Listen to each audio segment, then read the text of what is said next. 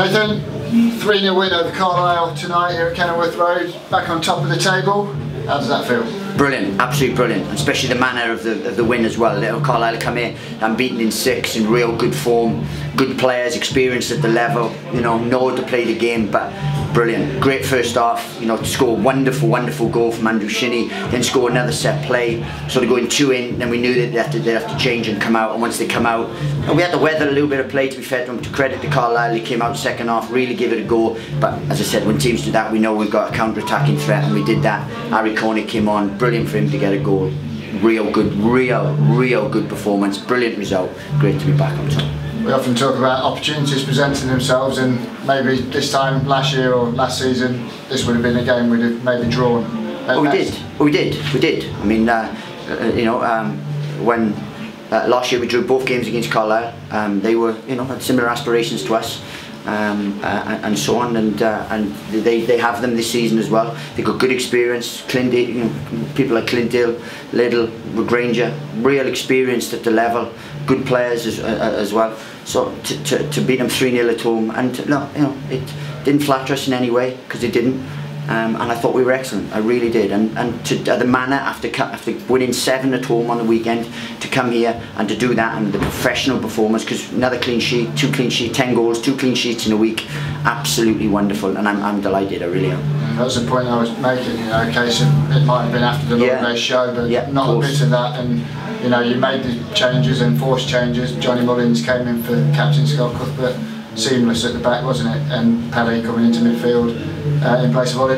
Yeah, and look, difficult decisions, because you've got Lawson Dath, Luke Gambin, Jordan Cook, Alan McCormack's back in the squad and stuff. It's unbelievable, you know what I mean? The squad to make those changes, but the ones that come in know that if they play well, they get their opportunities and so on. And they did today, and I thought we were immense. I really did. And this is a good side. Let's not underestimate the importance and the magnitude of the win, because these are coming in and they're flying. They haven't lost in 6, and they're a good side. But we've showed tonight that we are, and I'm pleased, because it was a real good performance. What we had to do, Marek was impeccable. Back 4 defended stoutly against a real lively front 3 in terms of how they played. Brilliant. But as you said, to have won the game 7 and then to come here and not play with an arrogance or a swagger or a lethargy, it was wonderful, and I was truly delighted. I really am. Touched upon the goals there. Andrew Shinney, his first league goal has been coming. He got the 2 in the Checkatrade Trophy, and he had 1 headed off the line on Saturday, and Dan Potts nicked his other one that maybe wouldn't have gone in, but it was a great goal, wasn't it? Poetry, that finish.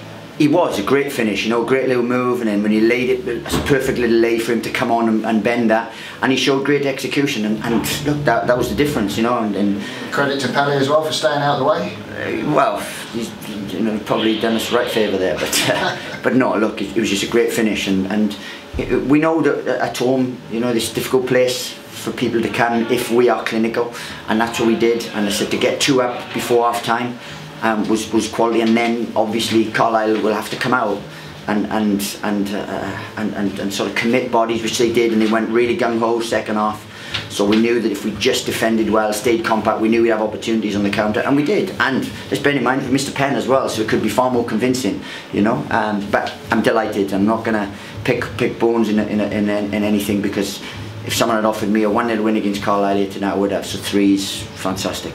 The man who keeps getting his head on the ball in both boxes, Dan Potts. I mean, the last 3 games, 3 and 3 now. Has he got a new goal bonus or something in that contract? But let's not forget the delivery. I mean, the delivery is of absolute top end. It's absolute. You see 2 ones with wonderful delivery. Granger's a player that has wonderful delivery, but I think we've got one of the best. In any division, he'll put it anywhere you want it, and that's a credit. And then if you get people, if movement's good, and we've been unfortunate because we've scored 3 from. That's the 3rd, maybe the 4th one we scored from wide free kicks, and we've had the others. We've had 2 disallowed. The one at Wickham was disallowed. That one, I think it might be another one. If not, it might be incorrect. But we've had a minimum of 2 disallowed, and they've been absolute borderline. So today, my first look was to the linesman, but he was giving them give us that little bit of a 2-goal cushion, and I said I thought we were excellent. Another man who was excellent, Glenn Ray. Growing into that role he was playing at the back as well by the end, but in midfield he dominated in there, that holding role, didn't he? Look, he's doing well for us. He's a real enforcer in there, and he's growing in stature in terms of in possession and on the ball and things, but defensively he's wonderful, gets his head in it, does the ugly stuff, wants to tackle, wants to defend, and that's a rare art nowadays because people don't want to defend, people all want to go forward and so on, so he gives us that balance, and then we have wonderful footballers who can go the other end, and it's a credit to him, and I love the kid, you know, there's no sin. I saw that, I remember at Brighton, because he was in a group at Brighton that lacked that character, and he was the only one, and that's why we promoted him when I was there. Under Sammy, we got him up into the first team group and kept him there because he was you know, he knew he had a chance. And when I got the opportunity to bring him here, it was an absolute no-brainer. And I said he's a credit to himself, the kid, fair play. He's had to go with me a few times because I've left him out, but you know, he's a great one to have. And in that spell you mentioned a few minutes ago, just after half-time, and when we had to weather a bit of a storm, obviously you were strong, Alan Shearer and Johnny Mullins put their bodies on the line, and then of course you bring Harry Cornick on to stretch them again, and he produces that cool finish that maybe he lacked a couple of weeks ago at Cheltenham. Exactly, but he's worked on that. He's gone away and he pulls Joaquin at the end of training sessions and wants to do that and wants to work on his slotted finishes and certain things because he gets himself in wonderful positions, and so he's working, and we are. It's just, you know, it's an education for him, and he wants to educate himself because they have to take ownership as well. You know, we're not going to just coach them and give them everything they need. They have to take ownership, and he does that, and that's fantastic. But look, I thought they were immense. Back four were immense tonight, Glenn, and then we had a cutting edge about us. And, it's wonderful. And look, let's not forget we were missing Scott Cuthbert tonight, Alan McCormack, and James Collins. And that's three big players. It's three big players, and we've you know, we managed to put in a performance like that. Just one on Johnny. Went off towards the end. Did he get a knock or pull something? Look, just a bit of cramp, you know, because he hasn't had as much action as he would have liked. But you know, I pulled him yesterday, and it was a decision whether to drop Glenn back in or play him. And he said, "No, I'm ready," and he was. And then he's going down with a bit of cramp, so it's another game in 4 days' time. So we didn't want to take any risks. Brought young Akin on as well, because he's been chomping at the bit. So we've had to keep him happy in certain ways, and then Lawson got a bit of a run out. So look, it's a good night. It's a good night for the club. And now we prepare a few days, ready for Crewe on Saturday. Nice away trip, and look to continue the momentum. Yeah, God willing. You know, it's relentless at the minute. You know, the schedule is crazy.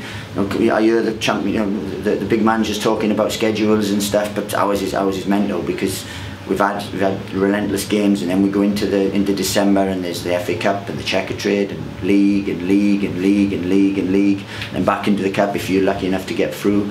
So it's relentless, but you know, praise the Lord, we've got a good environment here where we'll dust them down, we'll give them what they need, and then we'll go up to Crewe in good form. Well done tonight, Nathan. Cheers, thank you.